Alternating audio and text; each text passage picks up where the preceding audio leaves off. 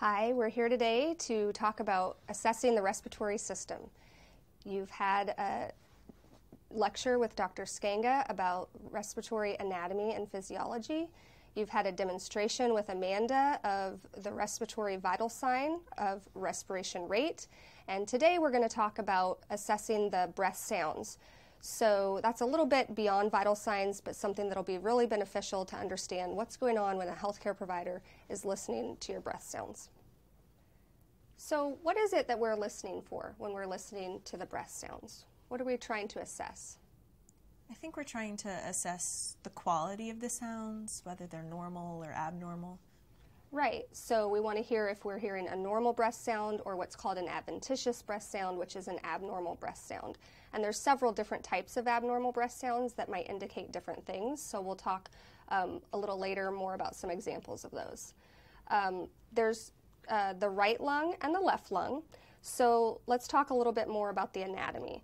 Can you explain to me the differences between the right and the left lung? Yeah, the left lung has 2 lobes, an upper lobe and a lower lobe, and the right lung has 3 lobes, an upper, middle, and lower lobe. Right, great. So the left lung, you have the upper lobe and the lower lobe, and when you're listening, if we were to listen from the anterior or front of the chest, here would be the upper portion, and here would be the lower lobe portion. On the right side, again, it's divided, as you said, into 3 sections. You have the upper lobe, the middle lobe, and the lower lobe. So if you were listening from the front, you would hear mostly upper lobe in this section, middle lobe in this section, and lower lobe more on the side and posteriorly. So now let's turn our mannequin around because we'll actually be able to listen to some of the different breath sounds, both normal and abnormal. So when a provider does a assessment of breathing, they're using their stethoscope to auscultate or listen to the breath sounds. And you have someone take a deep breath as you move your stethoscope around the individual's posterior chest cavity. So just to demonstrate, in a very thorough assessment, you would listen in multiple locations.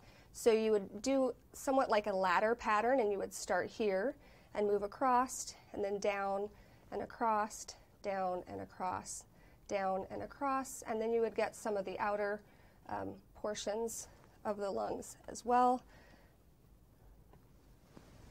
So there's multiple locations. Now, that's a very thorough assessment. Depending on the purpose for the exam, the healthcare provider may choose not to listen in every single one of those locations. So, however, if they were to hear something abnormal in one particular spot, they would be much more likely to listen longer, more carefully, and in more places to ensure that they can figure out what's going on with that person's lungs. So let's start, Naomi, maybe by having you take a listen. Our mannequin can actually demonstrate some of the sounds. So as you listen, I'll have you listen first to what normal breath sounds would sound like.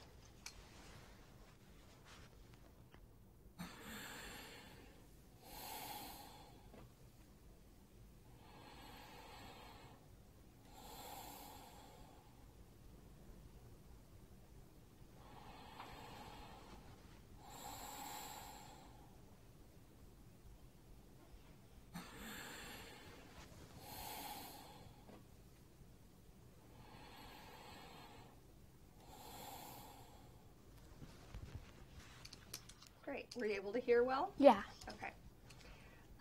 So let's talk a little bit more about some of the abnormal sounds that we might hear. Can you guys name any? Crackles or wheezing. Right. Crackles, which is also called rails, is something that you might hear if somebody had a case of pneumonia or pulmonary edema where they had fluid collecting in their lungs. So it really sounds like a crackle or a little pop, and you would hear it where fluid is collecting or where there's some sort of consolidation like you would have with pneumonia. You also mentioned wheezing. Do either of you know what condition you might hear wheezing with? Is that associated with asthma? Asthma is a very common reason that you might hear wheezing in the lungs. So again, if your provider were listening and they thought they heard one of these sounds, they would do a very thorough assessment to listen. And we can actually demonstrate some of those sounds now. So do you want to listen? Sure.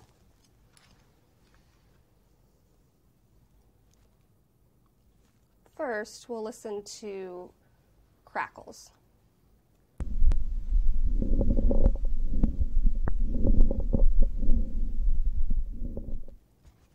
Yeah, that sounds different. Yeah. And now let's do a demonstration of wheezing. Do you want to go ahead?